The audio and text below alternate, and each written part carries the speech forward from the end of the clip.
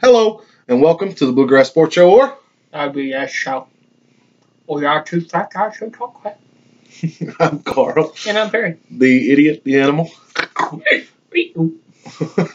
And today we're coming at you with our top 5 NBA franchises of all time.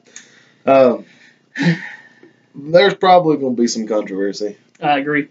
But it's going to be fun.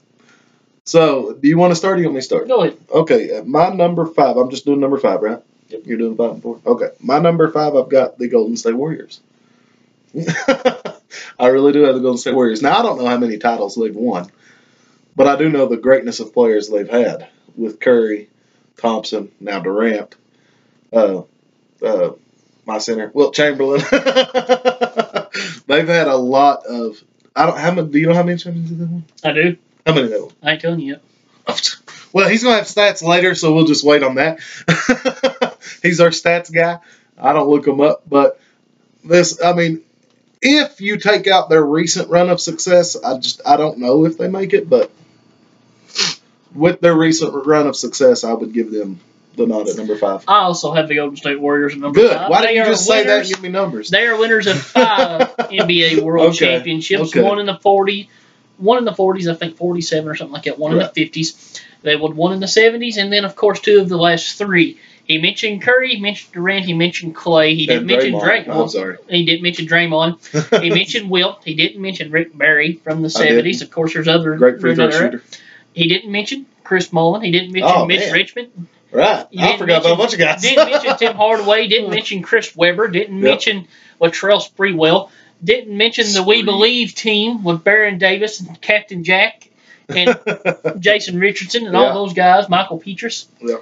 They are the only team on my list with a losing record historically. They have won 2,659 wins, a 47% winning percentage. They've lost like 2,800, 2,900. Yeah.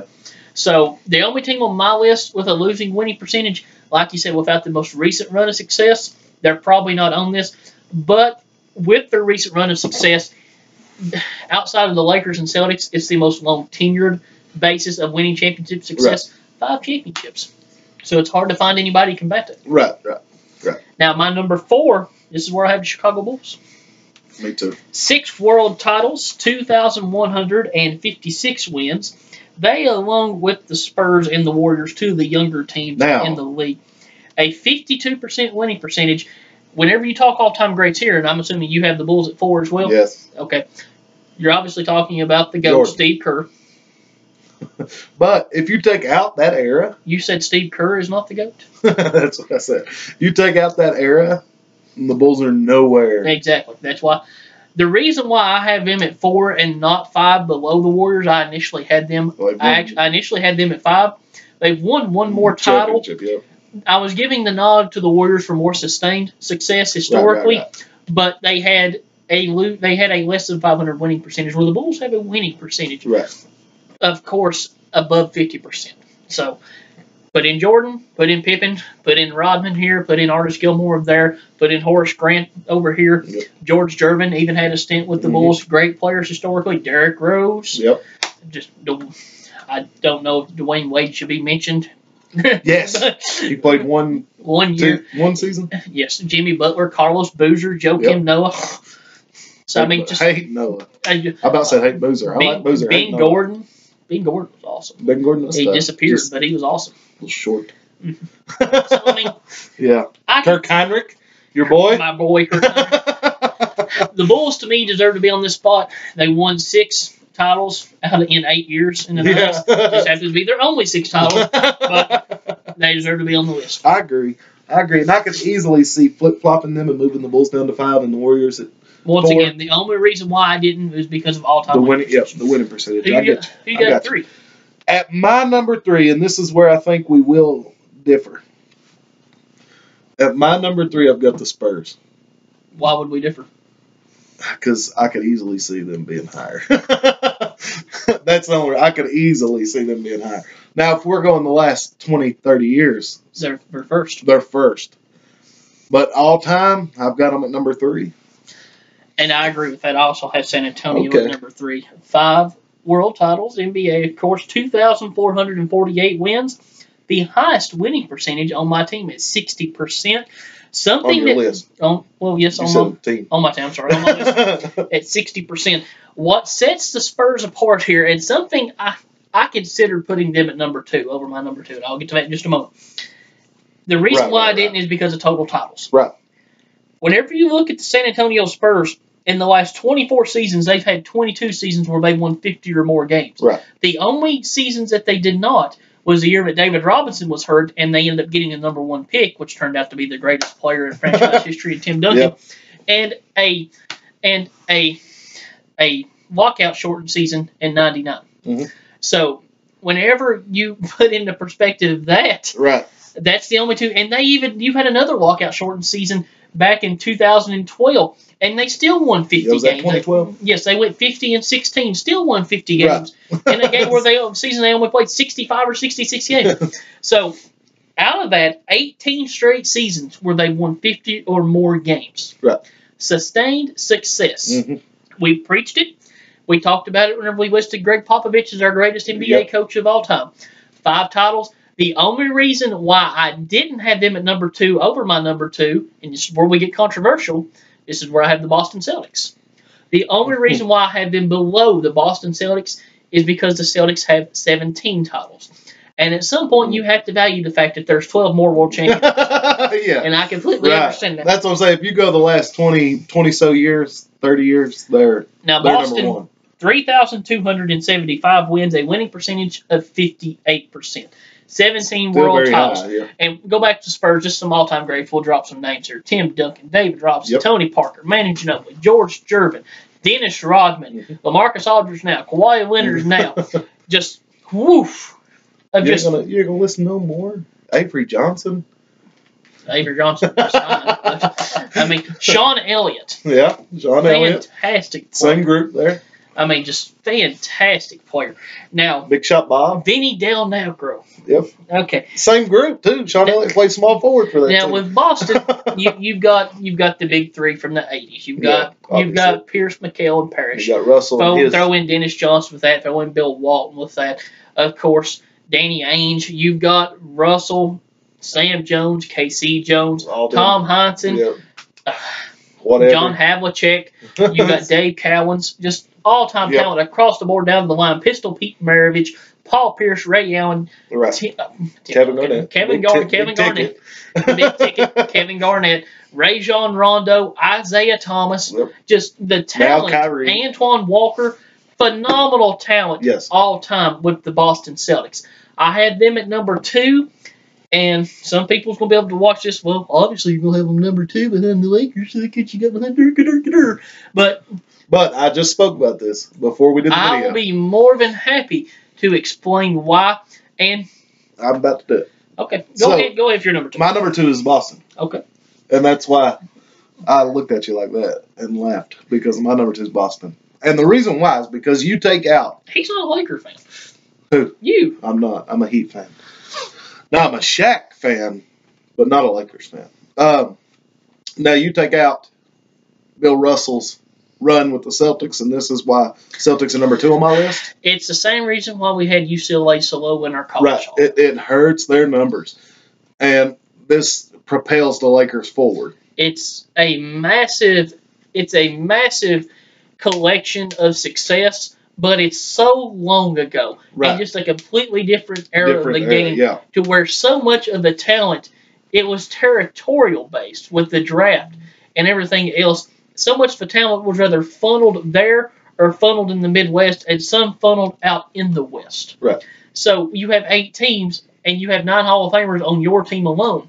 Right. You're going to win more than anybody else. It's just common sense. Right. So, and that's what you take out that. And I'm not holding it against them. Russell won 11 championships? Yes. So that knocks their number down to 6 as a team for the Celtics. Without him. Yeah. Without that run. But you still have to give them credit for it. No, I am. That's why they're number 2 on the list. I mean, being number 2 is not no slouch. Mm-hmm. Number 2 franchise ever.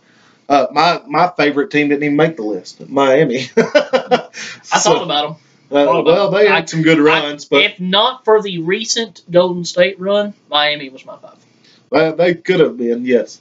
But that's what I'm saying. My team's not even remotely close. But it's close. the Celtics are It's just, close. I mean, to the Celtics. Oh, yes, to the But Celtics. you take out that era, and the Lakers are better. Even with that era, it's an argument. And that's what, but we're talking about easily who most people consider the two greatest franchises Yes. of all time is the Lakers and Celtics. And we'll go ahead and go on to number one. You which have is the obvious. Lakers, Yeah. of course. Now, some people, and whenever I say some people, the bulk of these some people will be Boston fans. How can you put LA over Boston whenever the all-time record between the two in the finals is 9-3? Mm. And which that's what it is. It's 9-3. Yeah. If you take out the Bill Russell era, of course, it is 3-2. Right. So and so the 60s, they are what they are. The Celtics dominated the Lakers in the 60s. Yep. That's 50 to 60 years Celtics ago. dominated everybody. Exactly. It's 50 to 60 years ago. Yep. The NBA moved on. The Lakers were the team of the decade in the 80s. The Los Angeles Lakers, 3,262 wins all time. For those who can or cannot do math at home, that is 13 less wins than the Boston Celtics of all time. But hold your horses there, folks. The Lakers' winning percentage is 1% higher at 59% over 58. The reason being, the Lakers have played as a franchise 2 less seasons than Boston and only has 13 less wins all time. Right. So if you put that into perspective, the overall basis of success, it's not that far apart. Right. As a matter of fact, it's pretty freaking even. So 16 titles, 17 titles. What sets the Lakers apart from the Celtics, in my opinion, you have, while the Celtics were the franchise in the 60s, the Lakers were still good. They were just beating the Lakers. Right. Okay? Yep. You go to the 80s. The Lakers were the franchise of the decade in the 80s. Turn off your ringer. Whoops. Every time, man. The Lakers were the franchise of the 80s. Mm-hmm. But the Celtics were still good, just the Lakers were beating the Celtics. Right. The difference is, where'd Boston go? Right. Boston essentially is irrelevant for 20 years. For 20 years. In this standpoint, Till while they put together the the Lakers big three. don't win titles in the 80s, or I apologize, in the 90s, they're still good. They're still, yes. They're still good. Or at You least for part of the 90s. And then the early 2000s, the Lakers win 3 titles. Yep. They are, the Lakers or the Spurs, depending on who you want to give it to, was a team of the 2000s. Right. Now, Boston got lucky and had Kevin McHale in Minnesota and gave Kevin Garnett to the Celtics at the end of his prime. They were lucky and got Ray Allen in the same deal, and they put together 3 Hall of Famers at the end of their prime, and they won 1 title and had like 2 to 3 years of decency with that team. They're good now, much better than the Lakers are now. Right. But the difference is Boston's not winning championships. Right. Boston's not even in contention. They've won 1 championship in going back, 30 years? Their last title with Bird was in 1986. So 30 years. They've won 1 title. Well, 2007 to 87. Yeah, exactly. So, and that was 21 years apart. Right. Between titles. Mm-hmm. They've won 2 titles in which you can go back from the 86 to exactly. Yep. And that's 30 the difference, years. right? So, and you have the Lakers, who's won 5. Yep. And they've been to 2 other NBA finals in that. They could have won 7. Yep. Now, granted, Boston went to 1 other finals, but they got beat by the Lakers. Yep. So, to me, it goes back to sustained success. I'm so tired of saying that word because I never say it right. Whenever you look at Boston, you have to give them 100% props for what they accomplished. But you also have to look at it in the realm of reality, and you can't look at somebody, well, he's a Lakers fan. That's why he's saying the Lakers are better historically.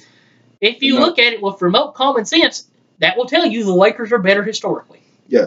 Now, like I said, the Celtics are still number 2. Yes. And it's very easy to see why you would put them above the Lakers. But it's also very easy to see why you'd put the Lakers above the Celtics. Larry Bird won 3 titles. Mm-hmm. Okay. So, the Celtics have won 4 titles since Larry Bird was drafted. Right. So, I think their last, they may have won 1 in the mid-'70s. I can't remember. Going back to 1980, that's what I always like going back to because that was Bird and Magic's rookie year. Right. That's the modern era of the NBA. Mm-hmm. Okay, because they changed the NBA. They saved the NBA in many ways. Yeah. 1980 to now. The Celtics have won 4 championships. Kobe's won 5 by himself. Right. Magic won 5. Mm-hmm. So there's 10 championships just in that run. Mm-hmm. Not to mention the 6 titles before that. Right. So. And that's what, I could easily see you comparing this run of the Lakers against Russell's run with the Celtics. I could. No, because the Russell run, that was 11 titles in a decade. You're talking about 10 titles for the Lakers in a Magic. Well, essentially. But I'm saying one big stretch. That's what it was. One big stretch. Well, the stretch for the Lakers is much larger of a stretch. Right. You're going from 1980 up to 2010. But if we cut out the 90s completely, cut out the 90s. Well, but then the Lakers and the Celtics. But because neither one of them were relevant in the 90s. I mean, really. Well, that's valid. Then you cut them out. They were both playoff teams in the 90s, but nothing more. Nothing big. But that's what I'm saying. It was a rough stretch for both of them. Mm-hmm. So just cut that out. And then you've got the 80s and 2000s for the Lakers against Russell's years with the Celtics. But then the rest, I think the Lakers win. As far as just how many wins and stuff they've got, they win over the rest of the time frame. It's hard to compare that one's better based on just championships because it's 16 and 17. I mean, that's right. Yes, Boston has one more championship, but that's as close that you could be to being tied and even as what you could be without being tied and even. Whenever you look at all-time wins, Lakers 2 less years, only 13 less wins all-time. So, once again, what I put it down to, the bulk of Boston's success is 50, 60 years ago. Right. To where the Lakers, you're looking at titles here. You're looking at titles there. You're looking at titles here. So it's just, like I said. And you also, on the Lakers, the 80s, the 2000s and on, right? They had a lot more competition to go through than what Russell's Celtics did back then. It's valid. So that's, it is what it is. Something we haven't done with the Lakers. Magic, Kareem, Worthy, Kobe, Shaq, Pau Gasol, Eddie Big Jones, Shot Bob, Big Shot Bob, Will Chamberlain, Jerry West, Gil Goodrich, Elgin Baylor, Derek Fisher. I like Derek Fisher. Lonzo Ball. No, he never won a championship. Fisher won 5. Yeah, that's true. I mean, Lamar Odom, just fantastic talent. Right, and we never did it with the Celtics, did we? Yeah, we did. Oh, we did? We did. Dang, I was asleep on that one. We did. Oh, yeah, we did, because I remember Big Ticket. Yep. Michael Cooper, say Tim Byron Duncan. Scott. Yeah. Jamal Wilkes. But those two are, you have to give them the nods for best franchises all time. But the Celtics are coming. Celtics are coming. Y'all need to step up your games. Both of them, because, not the Celtics, sorry, Spurs. Celtics and Lakers, y'all need to step up your games because Spurs are coming. They're going to overtake you if you keep doing terrible. Mm-hmm. They're going to come. They're coming. Boys, they're here. All right. That was fun. Finish her up. All right, guys. So if you liked that video, like us, give it a like, hit that subscribe button, share us with your friends. Like us on Facebook, Bluegrass Sports Show, Twitter, Bluegrass Sport 2. And we're probably coming to you in the future with the draft, all-time drafts of these teams. Because we managed to once again have the same 5. Yeah, somehow. and the same order. The same order. Again. Yeah. So, that's been fun. And I said literally before the video, there's going to be a lot of debate. No, we completely agree. No, we didn't debate for the most part. We agreed. It's others that will debate. Oh, yeah, definitely. But I just meant between us. I didn't think our list was going to be the same, but that works. But anyway, so you guys can look forward to that video if you'd like. I'm not sure when, that'll happen. We would love to see some people comment if you want to see it happen, and then it may happen sooner. But anyway, thank you guys for watching. Have a great day. Bye-bye.